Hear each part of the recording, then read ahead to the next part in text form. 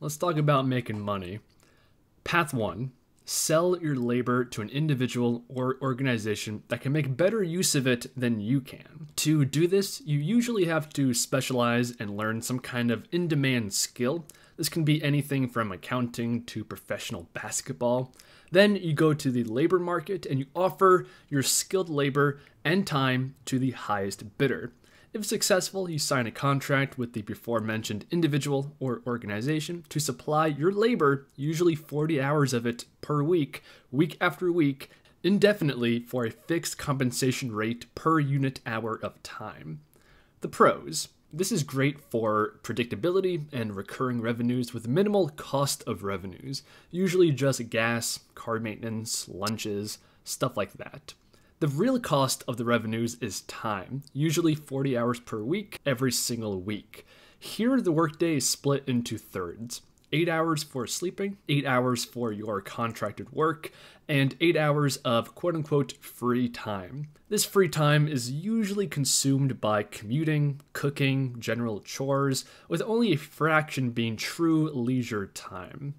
Then, of course, there is the glorious weekends where you can finally do what you want. It's a 5-for-2 trade, and usually you try to make up for all the experiences you forfeited by selling 40 hours of time in the previous 5 days. The cons. There's only 8,760 hours per year. For 2,920 hours, you will be unconscious and sleeping. 2,024 hours of your time will be sold to somebody else, leaving just 3,816 hours per year that belongs to you. This is time you can spend living a life, going on that trip you always wanted to do, go to the gym, pick up a new hobby, or just relax and watch your favorite Netflix shows. Except not really.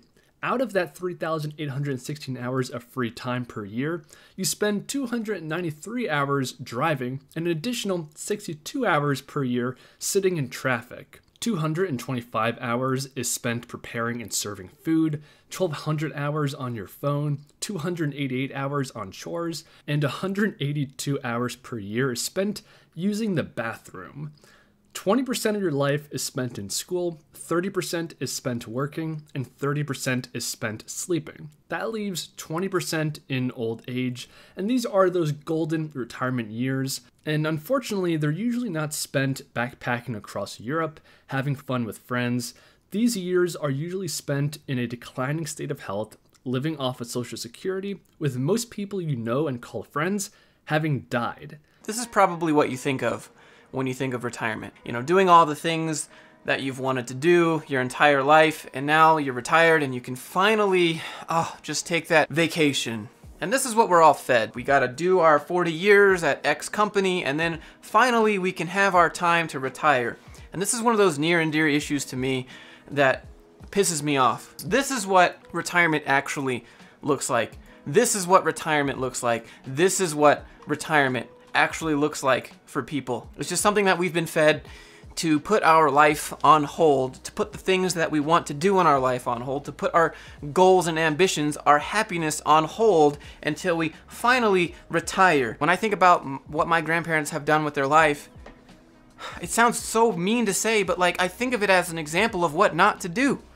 My grandpa, he worked for Lockheed for like 42 years, 43 years, got his retirement and his pension, went on a couple cruises, and then died. Lived in the same house, didn't travel, didn't do anything crazy or outlandish. I'm not saying that you should do crazy or outlandish things, but like, I just think he put 42 years of his adult life into something so that he could have 15 years of he didn't do anything. Path 2. Own a job. You can do what about 10% of the population does and start a small business. A bed and breakfast, a mechanic shop, a window cleaning service, etc. This situation has more similarities with Path 1 than most people realize. You are still performing a job, often being paid by clients by unit hour of time, with the majority of small business owners working more than 50 hours per week, leaving even less of your limited time for living life. The key advantage is that you work for yourself instead of selling your labor to the highest bidder on an ongoing contractual agreement. This has the disadvantage of putting all the burden of performance on your shoulders, along with the benefit of having ownership over one's production and labor. Path 3. Separating income from time. Some people realize that money isn't a rare thing. In the US, the Bureau of Engraving and Printing produces approximately $541 million each day. This process makes money you work for less and less valuable over time in a process known as inflation. Time, on the other hand, is finite. You are born with a fixed number of grains in your hourglass of life. There's no stopping the flow, and it will, at some point unknown to you, run out. That means you are trading a finite, non-renewable resource in exchange for something that governments make up and is being devalued every passing day. Path 3 offers a solution. Detach your most precious resource, your time, from your ability to earn an income. To put it simply, stop selling your time for money.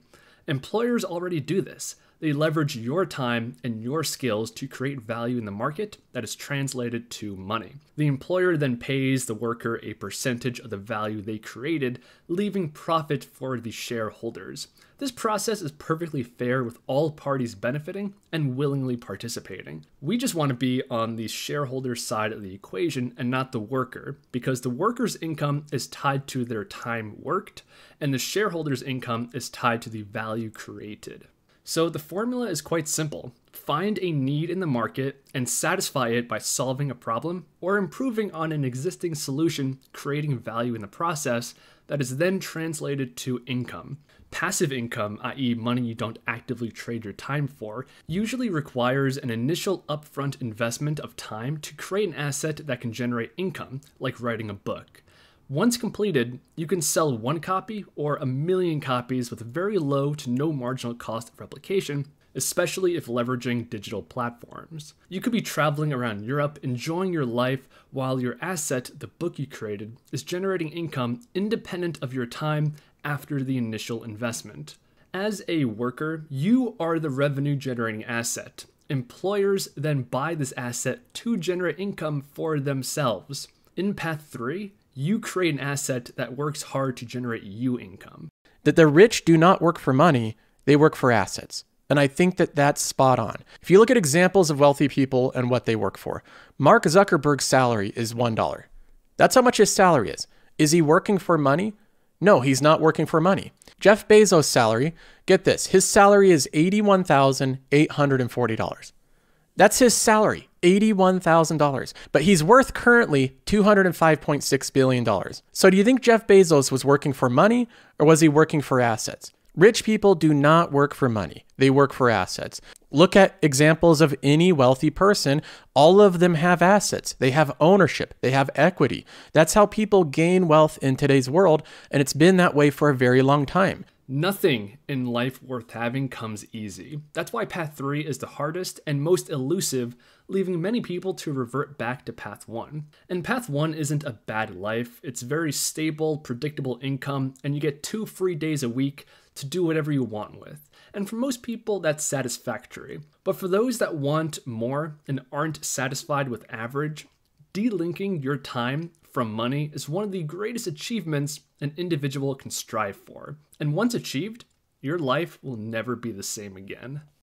Hope you guys enjoyed that video. It's a little bit different than what I usually do, but I want to explain why we save money and invest and try to get passive income. Because it's not something we do for fun on the side. It's a primary goal because it has life-changing benefits. If you're still watching and enjoyed, leave the video a like, subscribe to the channel, and I will see you in the next one.